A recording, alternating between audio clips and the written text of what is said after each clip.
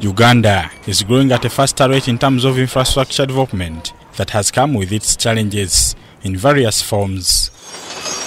Projects such as construction of power dams, roads, and mining require the use of explosives in blasting rocks to get the required stones for the works.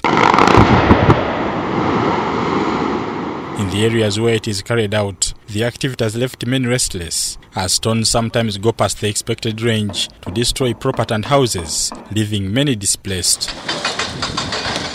Several stone quarry companies have received warnings from the environmental body NEMA for not complying with the environmental rules, violating and depriving people of their right to a clean and healthy environment. Experts say this is due to the poor forms of industrial explosives, harmful and emulsified explosives that are mainly used to blast stones in Uganda. The Managing Director, National Enterprise Corporation, the production arm of Uganda People's Defence Forces, Lieutenant General James Mugira, says although harmful dominates the utilization area, accounting for about 70 to 80% of the total use of explosives, they are concerned about the manual mixing, especially on the blast site. It is very difficult to obtain uniform mixing with the manual method.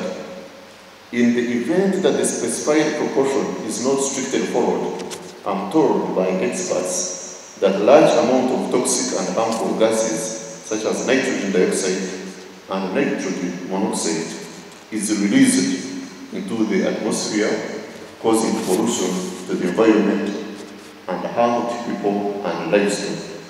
In other words, what we are saying is that when you use that method, you're creating an environmental hazard.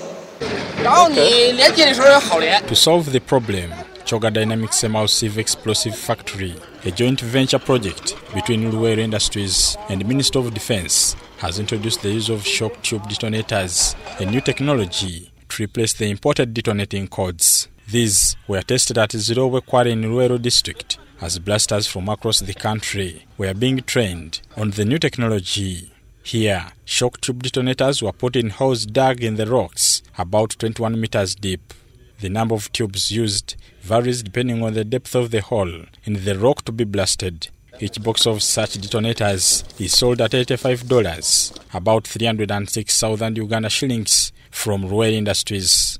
After all the processes are done, a machine is set, ready to blast. We now move about 500 meters away from the blasting area to avoid flying stones which could harm us. Now it's charging.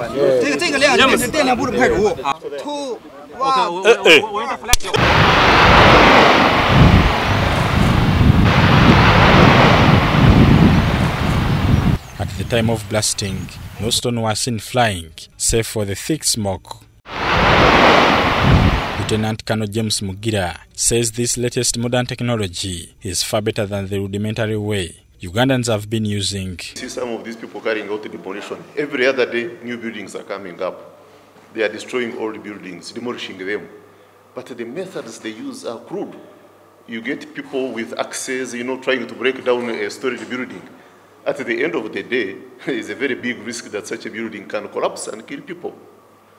But when you're using trained blasters, like now the ones we have trained, you can carry out what they call controlled demolition. You have seen what happens in developed countries. Storied buildings, so many floors, but it just collapses in because they are using that controlled demolition.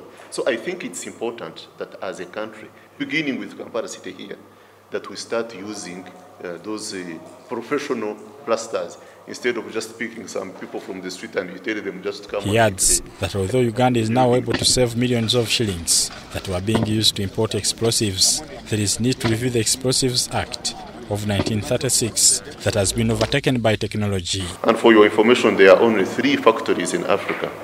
One is in Egypt, another one is in South Africa, and the third one in Nakasongo is the one in Nakasongora. So the Law Reform Commission has been undertaking a study, and I think now they could be in the final stages of presenting whatever they have to Parliament for consideration so that it can become an act of Parliament. Yong Jiang, the general manager Kyoga Dynamics Ltd, says they have also started exporting explosives to neighboring countries, bringing millions of revenue. to the economy. Uganda is our center, is our basis. Now our targets already export to the Kenya, Tanzania, and Congo, and South Sudan.